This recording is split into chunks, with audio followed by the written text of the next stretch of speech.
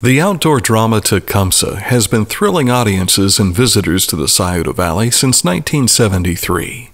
The Litter Media cameras visited Sugarloaf Mountain Amphitheater for a preview the week of opening night for the 2018 season.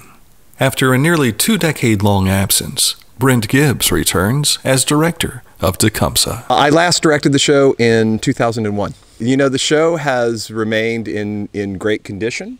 I was surprised when I came back how timeless it is. So it's funny because you have different people here every year, but the spirit is still the same and the approach to the work is still the same, so that makes it all worthwhile. In his fourth season as producer of the show, Brandon Smith describes preparation for opening night. It's like anticipating a tornado in a sense where you kind of know what's going to happen, but anything could happen. And so you try to be prepared for any of that. Matt Nelson spent 2017 as the understudy to Ryan Reed as Tecumseh. But for 2018, the role is all his. It was a really great experience to have coming into this year because Ryan was like kind of like an older brother to all of us in the cast. And so for me to get to understudy him, kind of see how he went about his process of tackling, such a larger than life character, allowed me to kind of have a step ahead in my own preparation for this year. I would say that Matt, coming back as Tecumseh is really a blessing for us because he's wonderful in the role.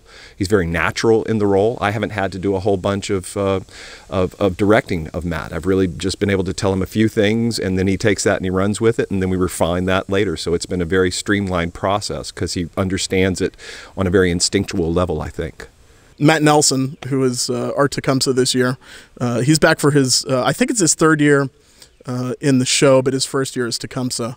He's done it with such ease. He's sat into this role with such ease that I've not seen another actor do. Those of you who have seen Tecumseh before, I think you're going to want to see Matt in this production.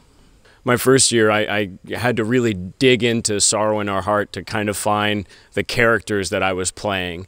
But from the get-go, whether it was doing research online or going to the library or reading some of Eckert's work, because Tecumseh was mainly the focal point of the story, so I got a lot of good information this year. Talk about your other roles that you've played here in the... Oh man, so my first year I played Chief Kikasgalawa, so that part always has a special place in my heart.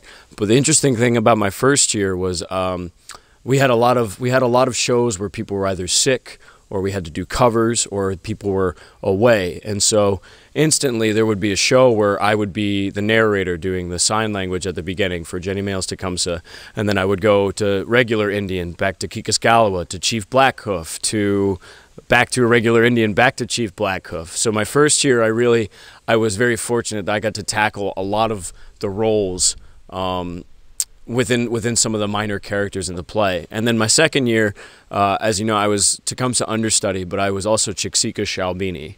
So at the same time as I was understudying Ryan, I was in the role of his older brother. So kind of already having that family dynamic with him on stage and getting to work with Ryan and Steve and all those guys. And then this year I'm T, and it's a blessing. It's so much fun. It's a bigger responsibility and challenge than I think I realized my first 2 years. But it's a heck of a lot of fun. I think it changes with every group that comes in to try to tell the story. This year our focus has been on just trying to tell the story as best we can with as much respect as we can, and to pack as much action and good acting and high production values into it as we can. So I think that's always everybody's focus. For those who have seen the show before, that it would be a good time to come back and check it out again because, there's always new details with every group that comes in to tell the story. I would say that those who haven't seen it, that this is an opportune time to come. The arts are are a really important way for us to bridge gaps in this world.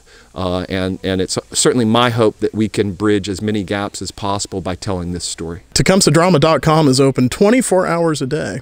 And our box office on site is now open as well. And they're here from 1 o'clock till 9. You can call or come out. Or you can get tickets downtown at the Tecumseh Trading Company. We have a full ticketing system down there too. So we try to make it as easy as we can.